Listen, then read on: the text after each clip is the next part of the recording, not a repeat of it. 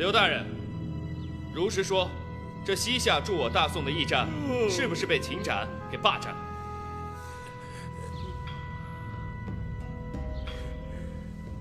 有我和盟主在，你不用害怕。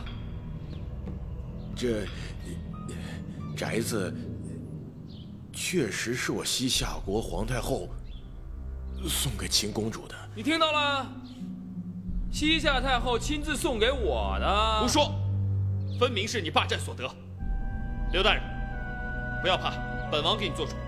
哎呀，刘大人呐，王爷都发话了，你就直说嘛。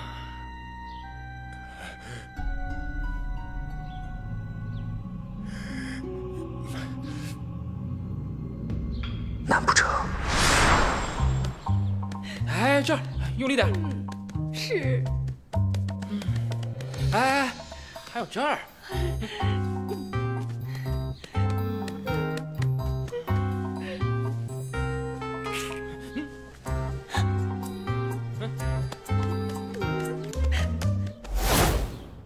不行，我必须尽快将秦斩赶走，不能让他离雨辰这么近。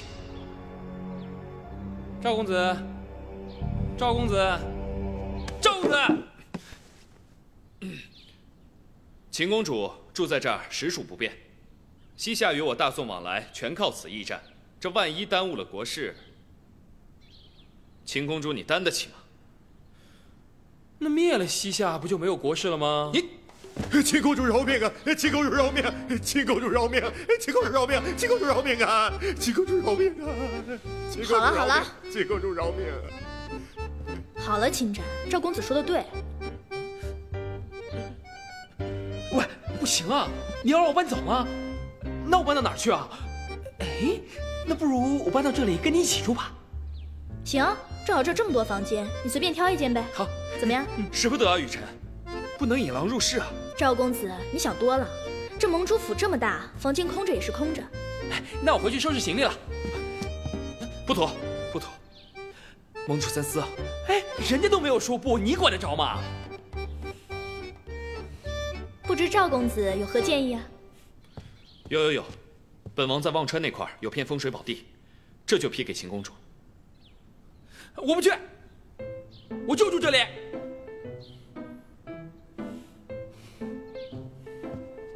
秦斩，给赵公子个面子，先去看看再说嘛。哎，我不要。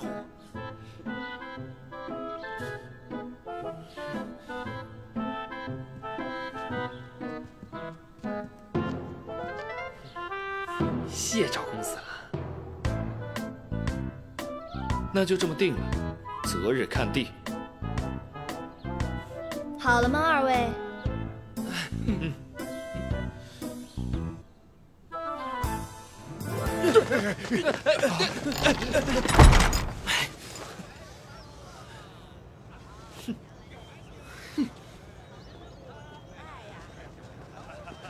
王爷，我西夏国驿站之事，多谢了。那是自然，秦斩此人太过嚣张了，本王为你做主也是理所应当的。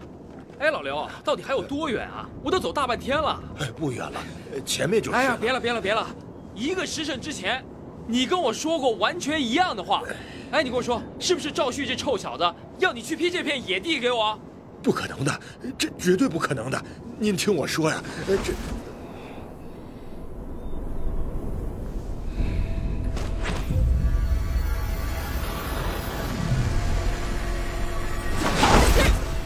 还好，有这片野地，能让我们3人再次修炼神功。最后关头了，相公、三妹，千万不要走神。这荒山野岭的，想必也不会有人来此，大可放心。2位夫人多虑了，待我们3个练成了神功，打败了秦斩，这天下就是我们昌秀阁的了。相公，可不要忘了答应我们的事儿。好说，好说，到时候秦斩就交由2位夫人玩耍一番吧。相公，你可真好。你们3个在干什么？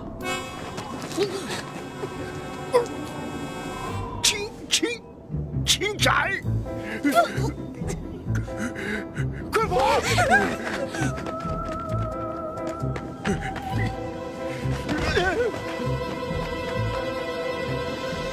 你还说这不是野地？这上！啊，拿着，这块地不错，我公主大人十分满意。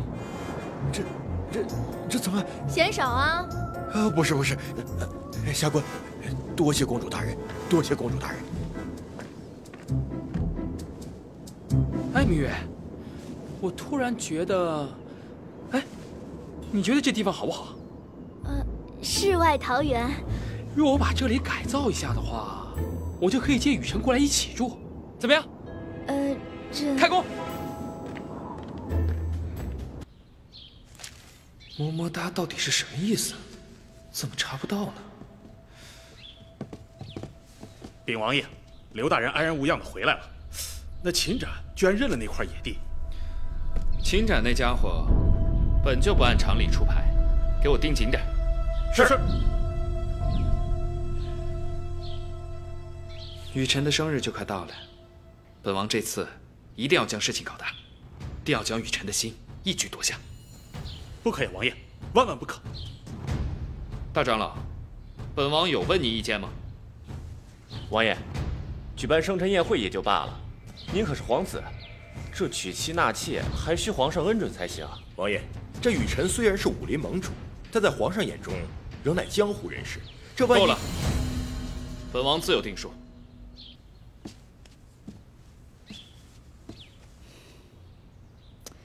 秦斩最近在搞什么？盟主，再弄赵公子给他批的那块野地。走，看看去，免得他又搞出什么幺蛾子。是。好，从今天开始，以后这里就是我们的家。啊？才不是。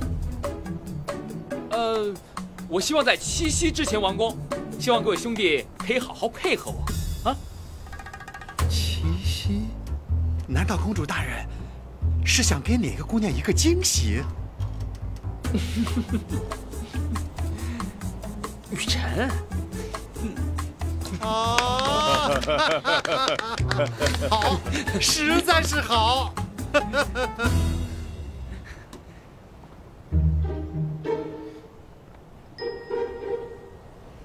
清雪，哎，完工之后，师傅带你去山洞寻宝，好不好？才不用呢，我自己去。喂，自己一个人别去啊，很危险的。哎，清雪。